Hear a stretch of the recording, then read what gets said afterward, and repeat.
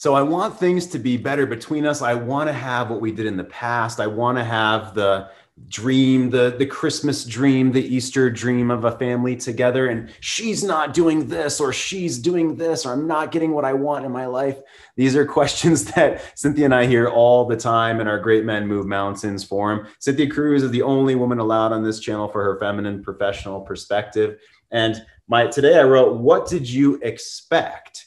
And not in a flippant, in your face kind of, well, what did you expect way? It's literally, what did you expect? As Robert Glover would say in No More Mr. Nice Guy, what covert contracts, maybe unconscious, do you have for other people in your life, anything external? On today's show, we talked about if you have expectations of things out of your control, which is everything external from you. And a saying in AA is, external expectations are premeditated resentments. You can only control what's going on from within side of you, your mindset, your frame, turning your shoulders in the world, all of the skills that we teach on our daily, the C-Note show, which is 11 a.m. Mountain Time. And I'll give you the link for that here before the end of the video. Cynthia, when a man, let's say, has unknown or unconscious expectations, these covert contracts, and he's sort of blaming and maybe shaming others outside of him or the scenario outside of him for what he doesn't have. What does that feel like for a woman, please?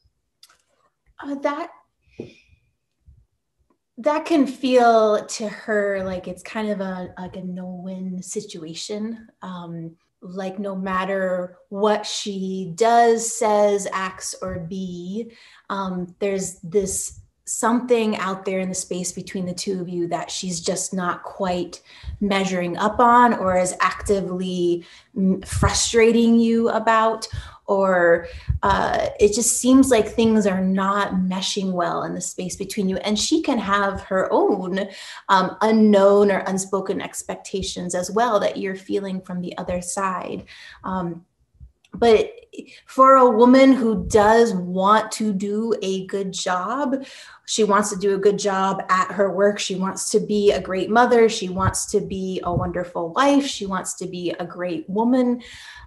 If she feels like she can never quite achieve something, there can be ways that she kind of pulls away from that. She doesn't want to continue to face a feeling of failure. There are ways that she can feel spiteful and angry about that because she feels like it's unfair. And ultimately, her expectations for you will almost get ramped up because she feels like on the other side, that she's continually lacking. So she needs to kind of make it up somehow and have some sort of power in the situation.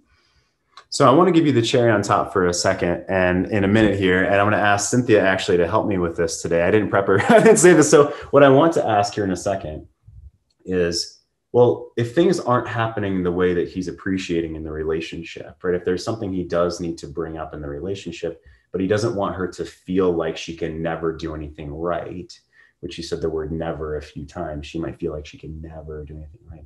How might he bring that up around the relationship? So if you consider that for a second. So we're going to give you that cherry on top here in a second. If you haven't checked out our website, we've got free stuff, a free audiobook, a free 10-day program of how to remove fear from your body, which is the #1 cause of divorce, is fear, that downward spiral. And also to get the link of our daily show, go to greatmenmovemountains.com and check out our stuff on our website. Free stuff. The daily call-in is free. We have small group coaching and one-on-one coaching as well. You can sign up to have me give you a call for 1 hour to help you draw a map of where you are and what to do next. Go to greatmenmovemountains.com. So how can the man go to her without her feeling like she can never do anything right and still bring up a concern for the relationship? What would you say? Yeah, well, I think when he creates the frame that it's about the relationship, that takes the pressure off of her. Can you say that again? Like, how do you mean it's about the relationship? That it's about the space between you two and how your energies are interacting together, not so much about her or not so much about you. But there's also a really important piece of relationship where that you know, that she knows, that there are times in a positive frame space that you guys can sit down and you can talk about how your energies are interacting together. So that is a sacred space set in time. So it's not a continual, she might just feel all the time like you're always bringing something and she can never win, or you might feel like she's just always bringing something and you can never win. This is like the place of relationship. Nothing is ever going to be the perfect unsqueaky wheel, nor should it be. Even the great people in this field who practice relationship day in, day out, and I'll refer to David Deida, say, okay, so you move through one block, and then guess what? Here comes more. And it's about the growing of two people together, not a she needs to do something better, he needs to do something better so that we can be comfortable. That's not what relationship, connection, ever growing, incredible intimacy is ultimately about. Well said. So bring it up about the relationship, the positive space you want to have between the two of you, right? And where you want to go forward together, what you want to create together in that positive way. And then have that sacred space. We call that sacred space Saturday morning coffee or Sunday morning coffee, early before the kids get up, where there's no other demands going to happen immediately. And, 3 times out of 4, it's supposed to be completely a positive thing, if you will. And maybe one time a month, you're going to bring up the top concern that you have within the relationship. And it doesn't need to be prescriptive. This is supposed to be a dance. This is art. This is the art of a relationship together. But that sacred space where you both can feel free to bring something up. And your goal as a man is to potentially bring one thing once a month, because otherwise it just feels too much. It feels really heavy. And all the other times it's more positive, or maybe you're just looking out the window at the beautiful mountains here in Colorado having coffee Saturday morning.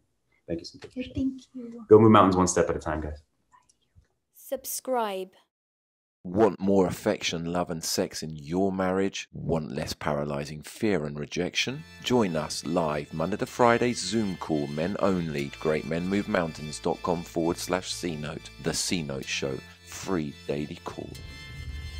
This I've got to see. It's worth watching, so stay tuned.